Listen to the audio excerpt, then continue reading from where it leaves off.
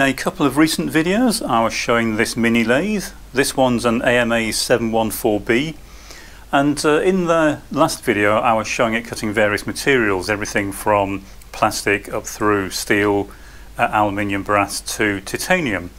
And in the video I commented that if you're machining titanium, especially on a larger machine, you need to be careful because the swarf can catch fire.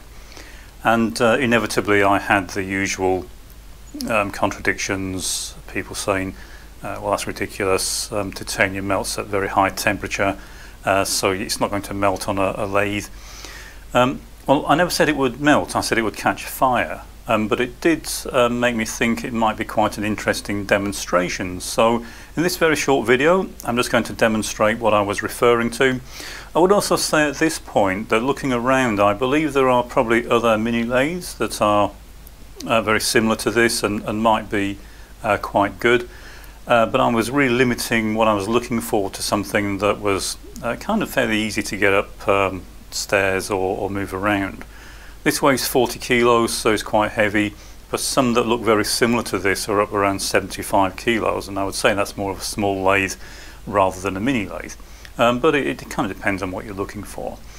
But anyway, on to the main purpose of this video. So what I'm going to do here is I've got a piece of titanium in the chuck, and all I'm going to do is turn off maybe 0.5 millimeter, generate a bit of swarf, and we'll see if it will actually burn. The danger really I'm talking about here is anyone that knows, if you machine components, you quite often end up with the final component is only 10% of the original material, sometimes less, and so you end up with a huge amount of swarf, and that can very quickly build up under the bed of the lathe, the machine, and it's something that you do need to keep cleared out. Often it's a danger of it kind of thrashing around and injuring you, but with titanium the point I was making was that it can actually catch fire. So we'll demonstrate that, and hopefully you'll find the demonstration fairly interesting. So we'll get a bit of material machined off this.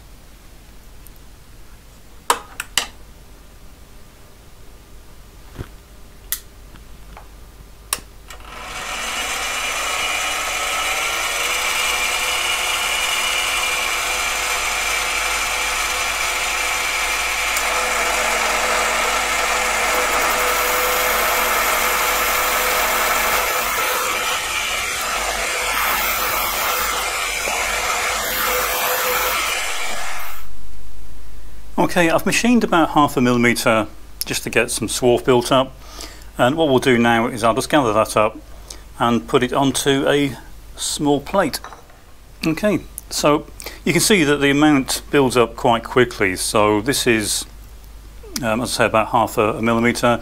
I was clearing it away as I was producing it, but this is all off just this small section. You do get a huge amount building up, especially when you take light cuts. If we now take just an ordinary barbecue lighter,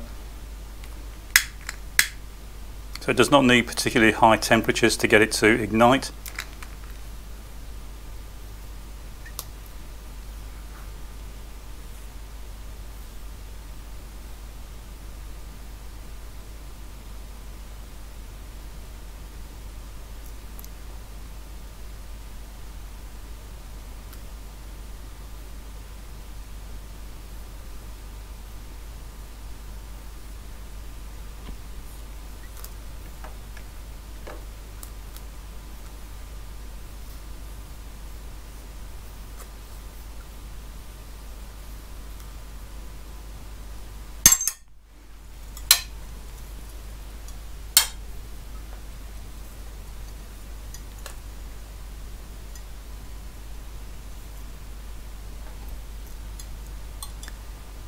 So you can see how much heat this generates. It was enough to break the plate it was sitting on. I was about 1 meter away and I could feel the heat coming off this. Now if that had been a big pile of this swarf underneath the bed of the lathe, then of course that could very easily do a huge amount of damage to the lathe, and with all the oil and grease you normally get on the lathe, that could have done an awful lot of damage. And it is almost impossible, once it gets going, it's almost impossible to put it out, and it does take off very quickly.